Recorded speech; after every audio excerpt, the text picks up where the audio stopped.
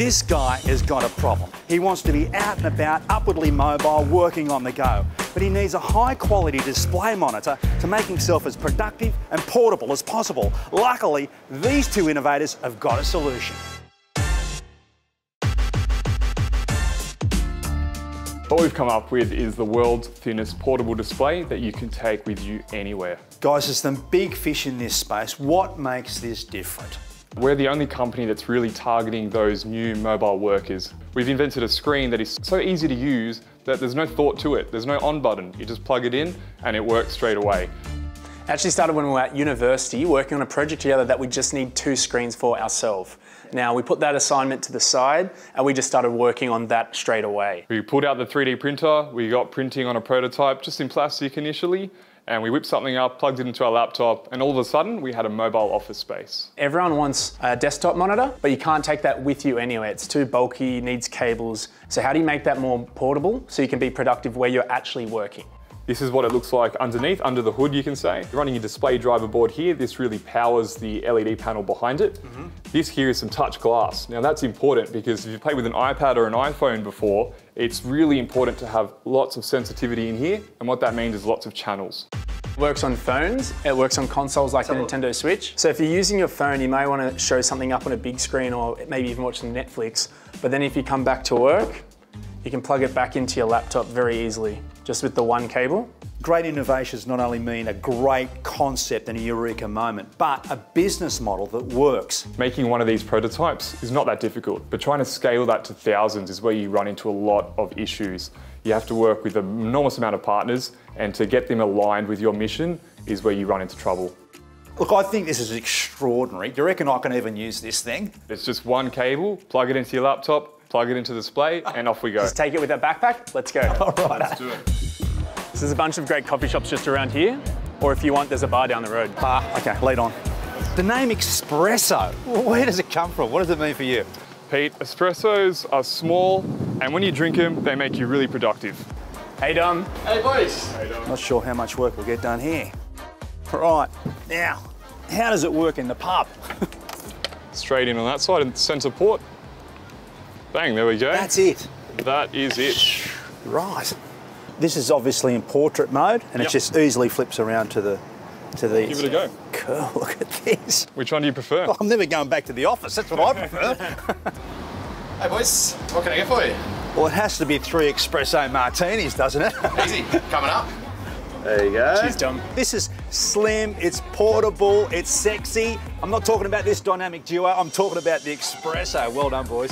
Cheers. This design claims to solve a really important problem: how to get light when it's dark in a remote community without the use of fossil fuels. Intrigued? Let's go take a look. So this is our Gen 4 mobile solar lighting tower.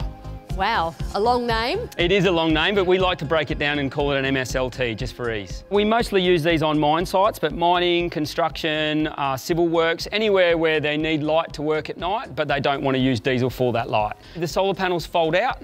During the day, we collect the energy from the sun. We then capture the energy and we store it inside a modular energy storage pack inside the trailer. And then when the night comes, it automatically turns the lights on, so no operator input is needed. The lights will turn on, they'll run for a whole shift, 12 hours, and then the next day we'll start the cycle again. So inside here we've got our control system that we've completely designed ourselves. We've tried to make the user interface as intuitive as possible for the user. What we can do is we can click onto the different icons and we can get information relative to what's happening. We can access the trailer from our phone, we can see where it is, we can control the trailer, we can change what it's doing. If there's a problem, we can remote into the trailer and try to fix that problem remotely so that nobody has to present to the trailer. So the solar panels pop out.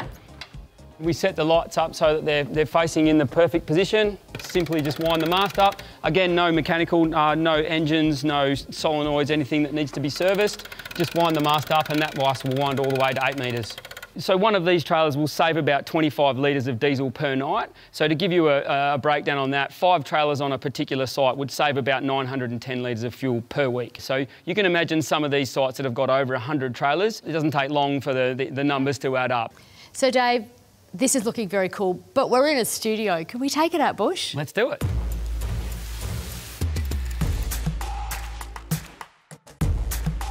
So we've got a trailer off-road. We have.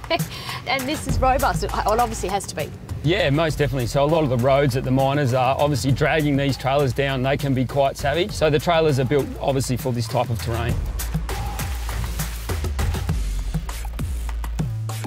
So here we are, we're in the bush. Obviously you can see the trailer's on, it's ready to turn on when it gets dark enough. This is as much noise as this trailer will ever make. There's no heat, there's no fumes. I mean, all you can hear at the moment is the birds because the trailer's sitting here, it's fully charged, it's grabbed all the sun from the day and it's just ready to do its job. Does it come on instantly? It does come on, but you wouldn't want to look at the lights when they come on because they're really bright. Oh, good. It's There you go. quite fast, isn't it? It is. So where to from now? Now we've got everything where we need to get it and we've got all of our suppliers internationally. We've gone through all the process of all the prototyping. Now we're into full-scale production. Don't be fooled by the look of the mobile solar lighting tower. It's a heavy-duty piece of mining machinery.